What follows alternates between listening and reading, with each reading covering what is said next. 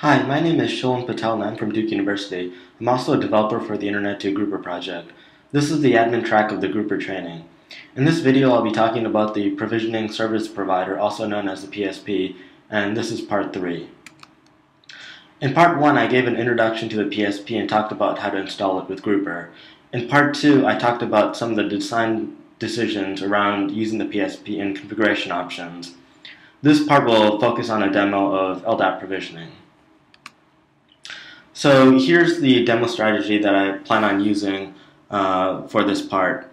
So as I mentioned in part 1, there are several different example configuration files with the PSP. I'm going to start off by using the PSP example grouper to LDAP configuration, which is probably the most simplest configuration for LDAP provisioning. I'm going to use bushy style structure for DNs. For this demo, I'm only going to be showing incremental provisioning. And what I'll do is I'll initially configure it so that folders, groups, and memberships will be provisioned. And then later on, I'll also provision attribute updates. So I have a fresh install of Grouper in the PSP here. The only thing I've done so far is configure the sources.xml file. So the first thing I'm going to do is open up the psp.xml file and just point out a couple of things in the file. So if I scroll down, first there's a PSO element for stems. I'll scroll down a bit more, and then there's a PSO element for groups. I mentioned in the last part that a lot of the references in this file point back to the resolver file. So for instance, the all source identifiers ref, which is set to group names. So group names is an attribute definition inside of the resolver file.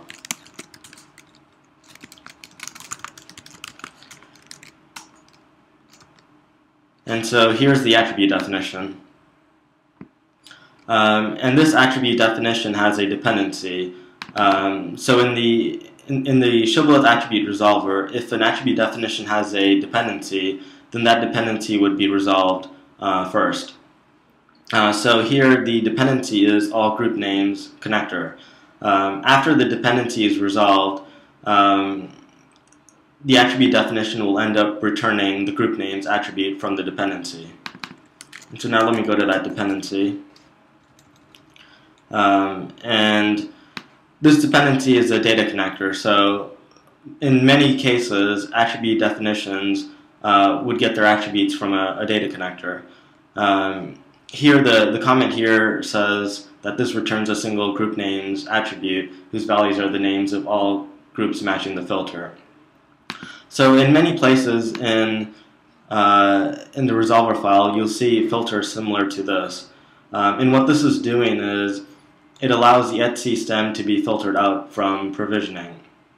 And the way it does that is by using a minus filter, where the first part is, by default, it's the root stem and grouper, which would contain every stem in every group and grouper, because by default the base stem is the root stem. And then the second part here is the etc stem. So this is an example of how you can configure the PSP to exclude certain groups or folders from being provisioned. I'll go back to the psp.xml file and just show one more thing in the group PSO. So here is an attribute defined for description. So what this would end up doing is, if a group has the description attribute populated, then it would end up getting populated in LDAP as a description attribute. And the way it gets the description attribute from grouper is by this reference, group description. And so in the resolver file, you'll see that group description is an attribute definition again. And it has a couple dependencies also similar to the last one.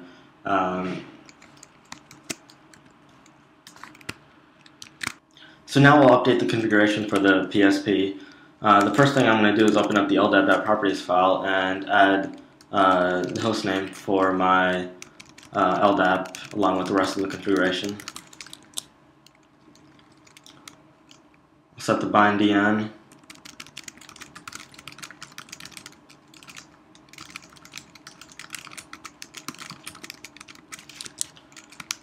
I've got my password in an encrypted file, so I'll add the location of that file.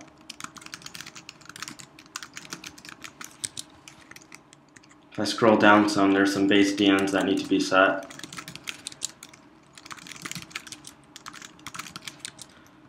The base DN for groups is going to be OU equals grouper, comma, OU equals groups, comma, DC equals Duke, comma, DC equals edu. I'm going to use a group of names object class. The base stem is going to be left empty, which means it'll be the root stem. I'm going to use the bushy structure, and that's all for this file. Next, I'll open up the grouper loader.properties file, which is the configuration for the grouper daemon, and I'm going to enable the PSP here. So I uncommented out the PSP.class, the quartz cron, which is scheduled to run at the top of every minute. I'll set retry on error to true, which means the PSP will retry errors. If you also want to have the full sync configured with the grouper daemon, then you could do that by uncommenting out the full sync.class and giving it a schedule. By default, it's at 5 a.m. I don't want the full sync to run when the daemon starts, so I'll leave that commented out, and it defaults to false. Now I'll start up GSH.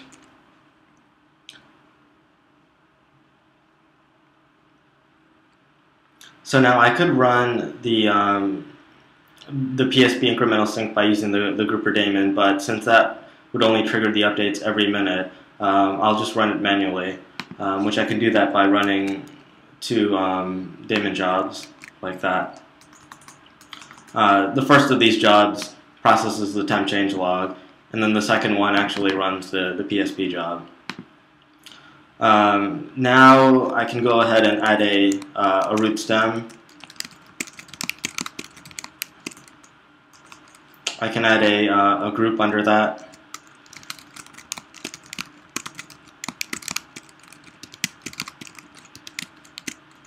So now I have a group called Duke:test1.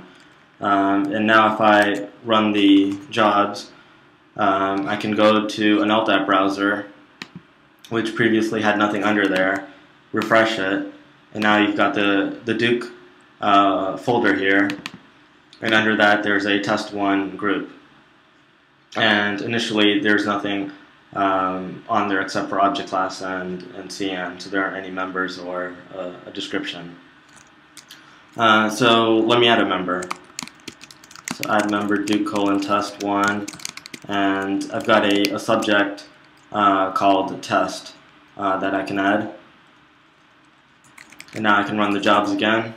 I can refresh this object, and now you see a member attribute for test.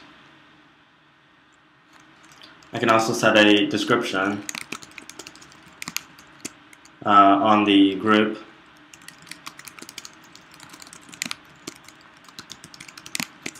Again, run the jobs, come back here, and the description is set now.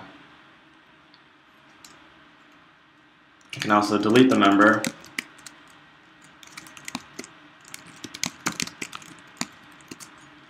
Run the jobs, refresh that, and now the member's gone. And finally, I can also delete the group.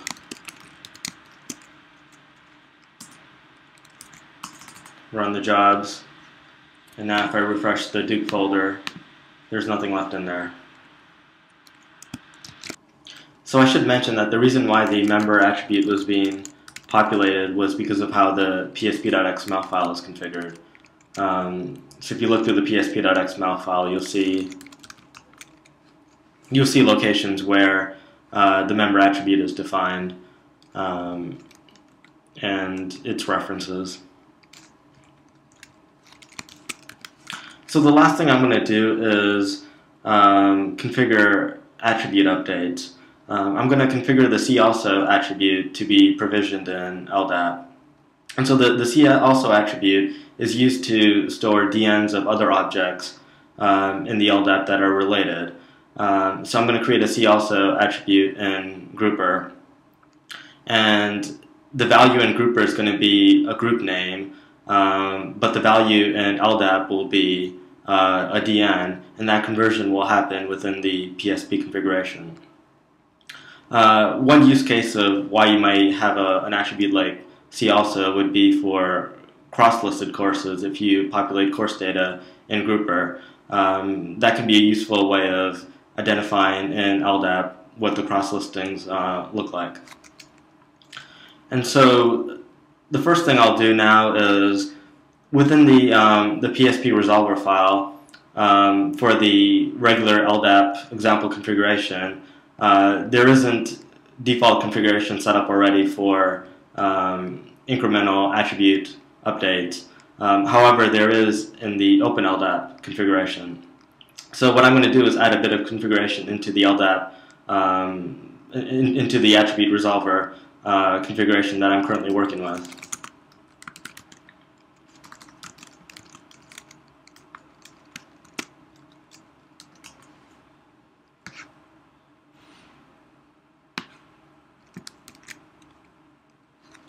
And so this is just being copied over from the Open LDAP configuration.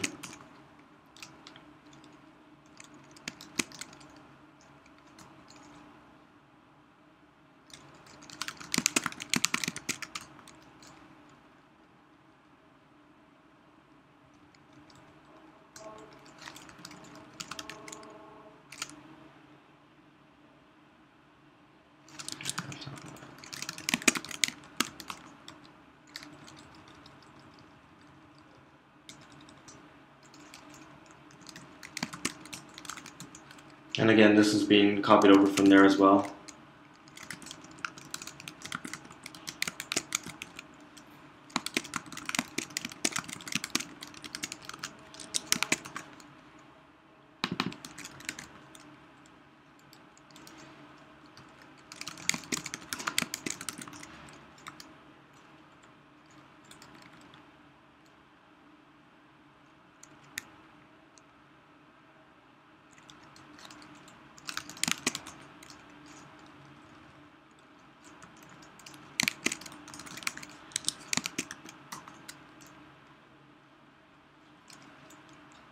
All right, so now, with the see also attribute, the first thing I'm going to do is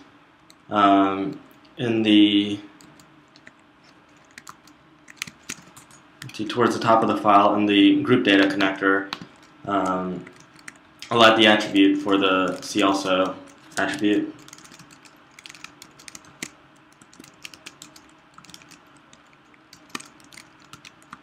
Now this attribute hasn't been created yet, but I will be doing that shortly as well.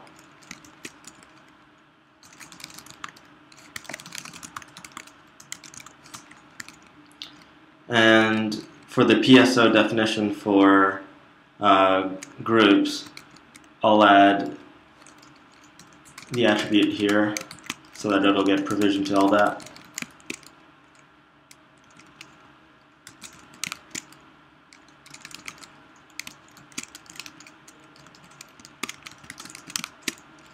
And so I've added a reference here for group see also, which will be something that I'll define in the resolver file.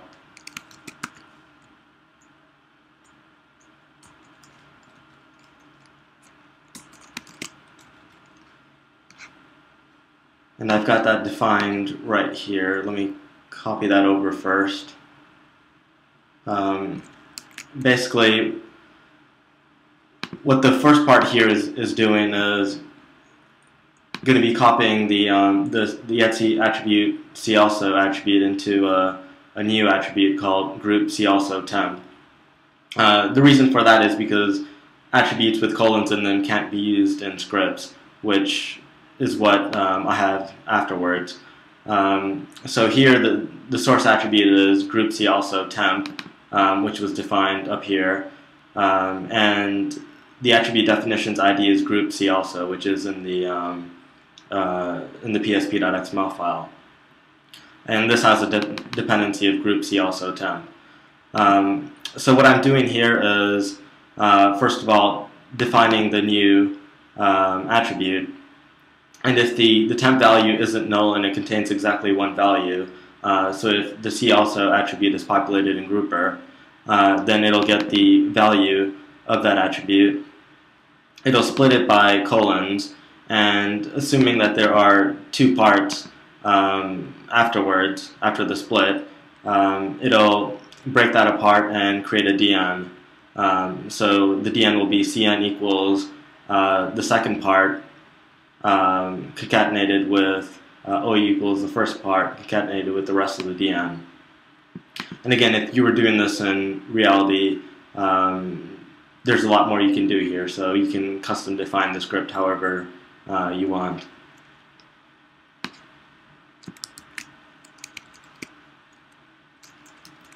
So I'll add that to the bottom of the file. And now I'll start up GSH.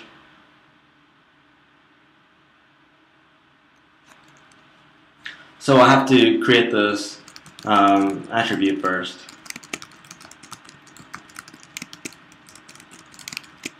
So I created a grouper session.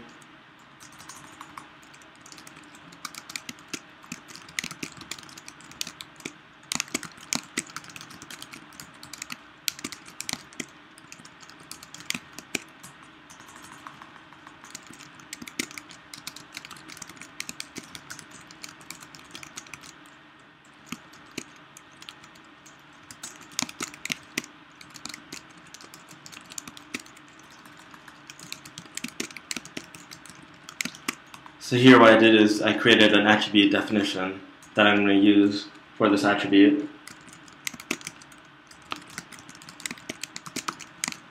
And this attribute definition, attributes using this attribute definition can be assigned to groups.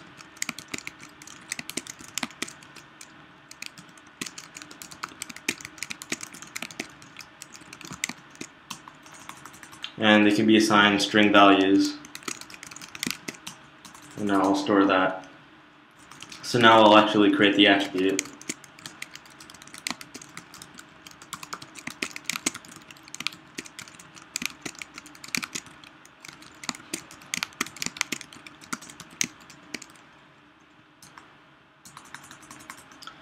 And so what I'm going to do now is I'll create a couple of groups and add a CAlso attribute to one of the groups.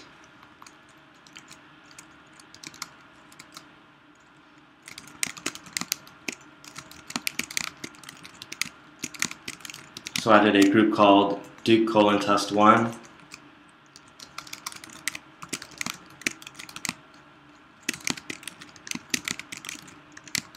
And Duke::test2. And so on Duke::test1, I'll add this CAlso attribute.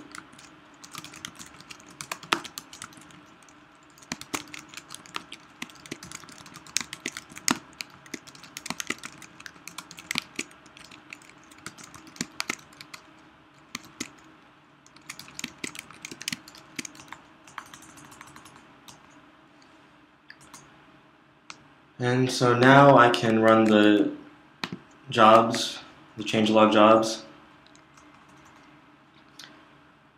and then go to my LDAP query browser. I have two groups created, and the first group, test1, has a CAlso attribute where the value is CN equals test2, O equals Duke, O equals Grouper. And so forth. So that's a DN of the second group. But the value in LDAP that I set was Duke::test2. So the attribute resolver was used to convert that group name into a DN. So that's all for this tutorial. You can click on the quiz link in the video description to reinforce your knowledge of the PSP. And here are some links with more information. Thanks.